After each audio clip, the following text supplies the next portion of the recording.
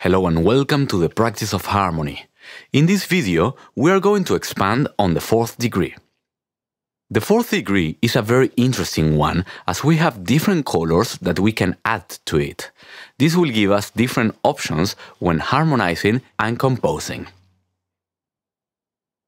In the previous exercise, we started on scale degree 1, which in this case is C, and we move up to the fourth degree of the scale, which in this case is F. And from here, we use the perfect chord formula to build a chord. The formula is 1, 3, 5, 8. And of course, we did it in different positions.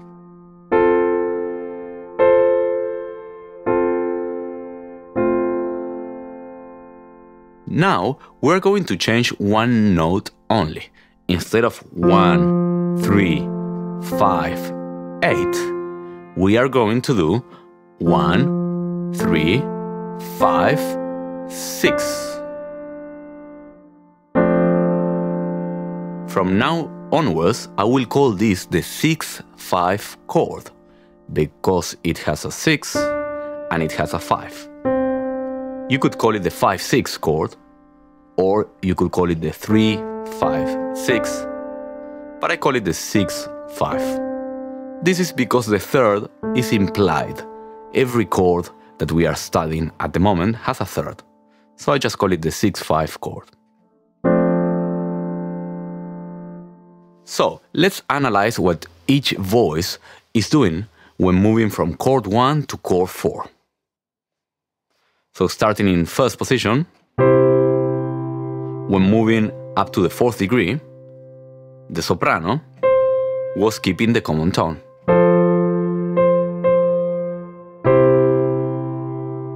The alto was moving to the third. As mentioned, every chord needs a third. Now the tenor, which now is doing the third, moves to the eighth. So if we isolate those two voices, we can see how this sound is redundant. So we are going to try a different option. Instead of going up to the 8th,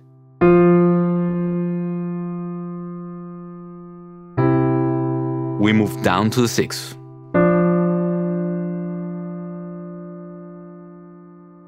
So let's do all the voices together.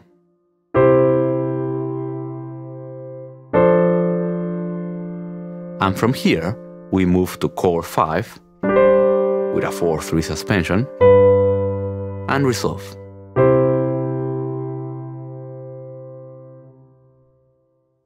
So as you can see, the movement is almost the same. There's only one note difference.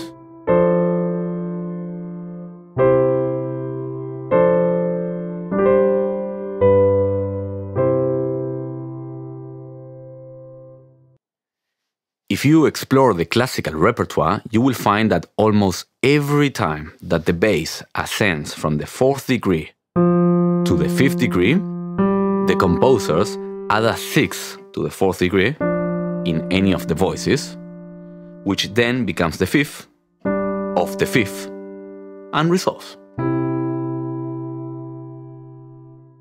So let's try the 6-5 in different positions. I'm going to start in second position this time.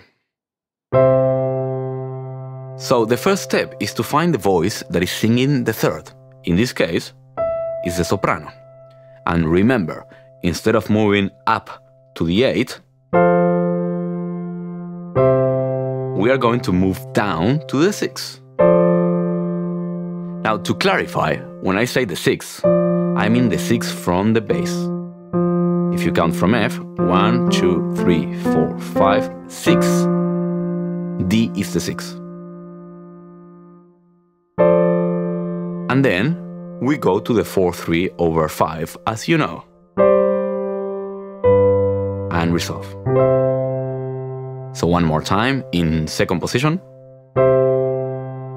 I will play it here, so you can see. Now the 4-3, and resolve. Now let's try it in third position.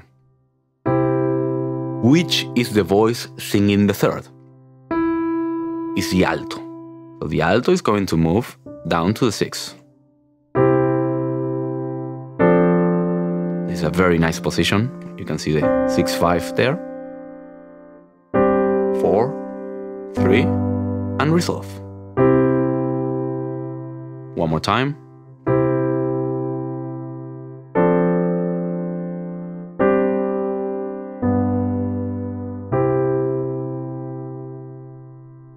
Very idiomatic in classical music.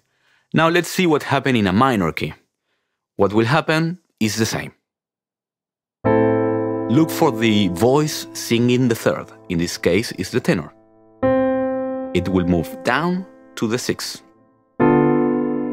of the bass, right? That's a 6. 1, 2, 3, 4, 5, 6. And from here, we do the 4, 3, and resolve. One more time.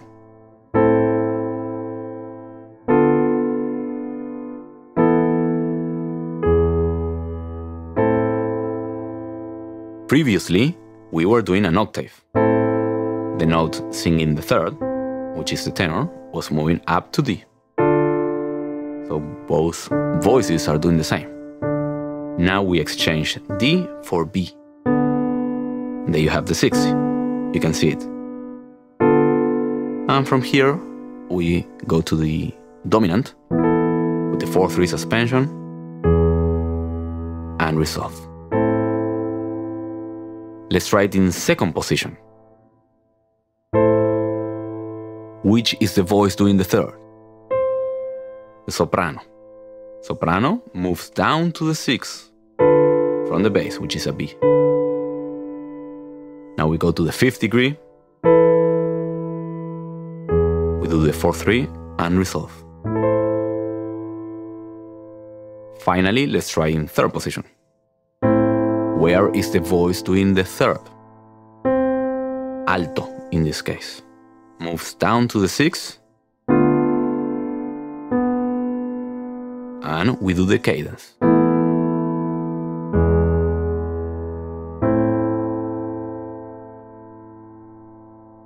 Now, in a minor key, notice the dramatic effect that this has in the music.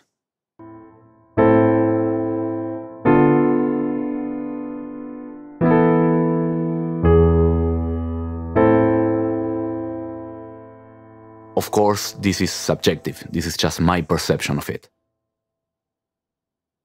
In a major key, if you find it difficult to distinguish the sound from a perfect chord, with the 6-5,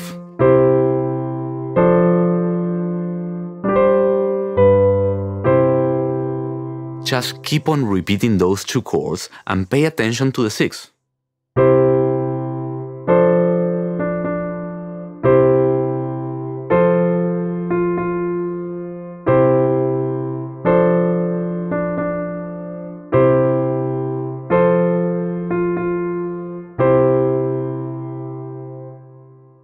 Do it in different positions.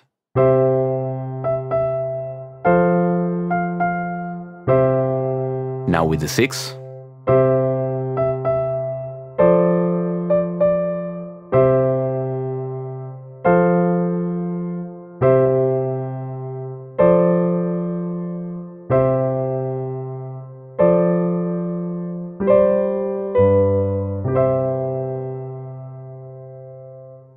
Playing the drills will not only put the 6-5 chord in your fingers, but also in your ears. So by doing this exercise, you are training your ears and your fingers, of course.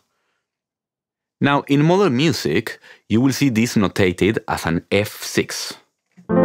Very common in jazz charts. They replace a major 7 chord with an F6, especially at the end of the tune. In modern Roman numerals, you will see it written as 2, 6, 5. This will be explained in future episodes.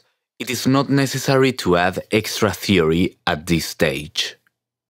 So the exercise for this video is to play the 1, 4, 5, 1 progression, but adding the 6-5 chord over the 4th degree and the 4-3 suspension over 5.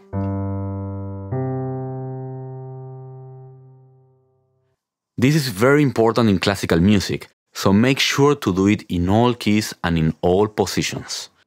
So at this stage, I will recommend you to pause the video and try it. Otherwise, here we go. Starting in C in first position.